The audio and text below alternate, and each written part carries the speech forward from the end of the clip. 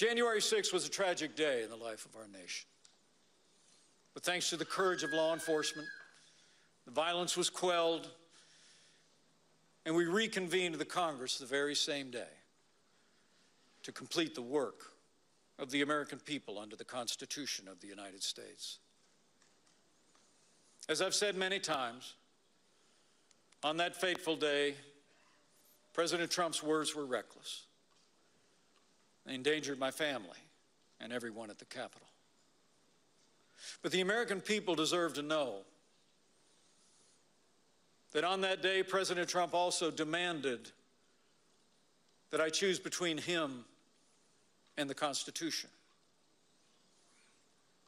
Now voters will be faced with the same choice. I chose the Constitution, and I always will.